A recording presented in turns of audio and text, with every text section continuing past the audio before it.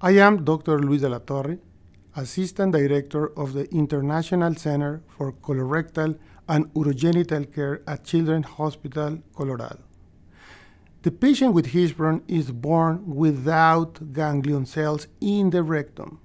Thus, it is a congenital problem. All the patients with Hirschsprung cannot relax the rectum, resulting in a blockage. The patient cannot move out gas and meconium. Usually, the newborn passes meconium in the first 24 hours of life.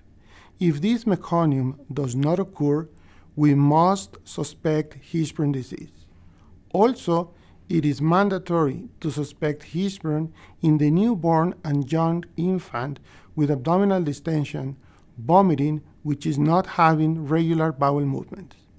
These symptoms are frequently confused with constipation, food allergy, or food intolerance. If this misdiagnosis is established, the patient may develop a life-threatening condition named colitis. The majority of patients with Hirschsprung does not have other clinical features. Then, the clinical history is enough to suspect this condition.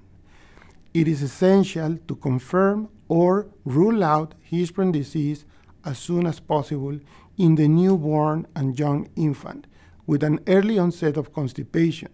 Furthermore, if it's associated with vomiting and abdominal distension.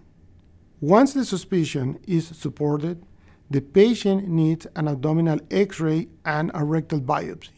The X-ray is needed to evaluate the dilation of the large bowel and helps to assess the severity of the obstruction, also the severity of the colitis. In many cases, our preference is to start medical management with rectal irrigations before the biopsy. Once the baby is in good clinical and radiological conditions, we proceed to obtain the rectal biopsy with a special device. In 24-48 hours, our expert pathologists informed the result of this study. If pathologists verified the absence of ganglion cells and observed associated nerve hypertrophy, the diagnosis of Hirschsprung is confirmed. Normally, we continue the medical management with irrigations in these babies until the patient has a city yellow stool, is eating well, and is gaining weight. This clinical feature means that the baby does not have colitis, and it is the proper time to perform the contrast enema. This radiologic study is performed with a unique technique for Hirschsprung. The goal of the contrast enema is to demonstrate the spastic rectum or rectosigmoid followed by a dilated large bowel. We call this area the transitional zone.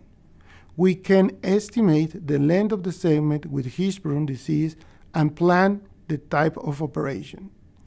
The contrast enema should be done when the patient does not have colitis. This condition allows demonstrating the transitional zone. The contrast enema is not useful if the patient is suffering colitis, even with subclinical colitis. At the International Center for Colorectal and Urogenital Care, we are confident that the diagnosis of Hirschsprung disease involves the histopathological demonstration of absence of ganglion cells in the rectum and the length of the ganglionosis. This comprehensive diagnosis allows planning the best surgical procedure to repair this condition in every patient.